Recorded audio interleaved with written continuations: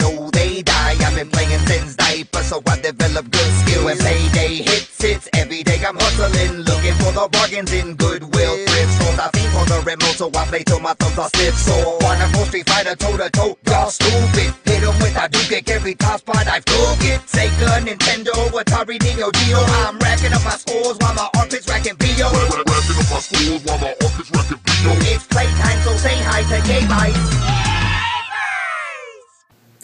Hello there, YouTubers. This is Chuckles from Nights of Game with Chuckles, and I'm here with the even better yay buy than the last shitty one I had at Comic-Con.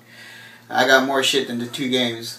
But let's get this bitch started with one of my all-time favorite Sega Genesis game, Jungle Book. And I got this for, let's just say I got it for a good deal. And we'll leave it at that. But Jungle Book... What do you mean a good deal?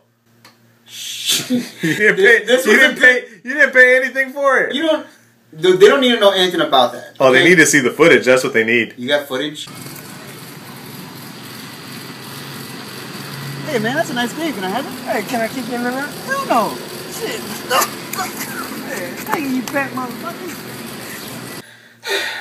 Got Jungle Books for a shot in the nuts. Don't go game chasing in the hood. Chuckles. Anyways, that was Jungle Book for the Sega Genesis. I don't collect very much PC games, but I found Diablo for the PC, Diablo 1. Now, I've been looking at the new one, and Couldn't see it. There was too much glare. Oh. Diablo? Point it down. There you go. Diablo for the PC. Costs $1 at the thrift store. It's part 1, so before I play any of the other Diablo games, I want to start with part 1. So I got that for $1. That's a pretty good deal. These are Goodwill buys. Leaky tire. Anyways, got these at the Goodwill. I do shop at the Goodwill, but who doesn't? Especially when you're game chasing. But I found 2 GameCube games for $3 each. I found Super Mario Strikers. Point it down. There you go. Super Mario Strikers for $3, and Mario World. Point it down. For the GameCube. You'd think you would remember to point it down each time. I pointed down to my nuts. They're pretty good condition. There's kind of a little bit scratchy. No manuals, but for $3 you can't beat it. Next I got a stack of NES games. For $3 I got Mickey Mouse Capades for the NES. Point it down. There you go. For the NES, Mickey Mouse Capades. You got fat elbows. Fat motherfucker. I can make my tits move. Next. And I bought these from a friend of mine, Born Dead, who's also holding the camera. Gave me all 3 of these for for $10, and they're not bad tiles in my opinion. You got Burger Time. Is this down enough? Yes. Get it down, get it down, get it down. Okay.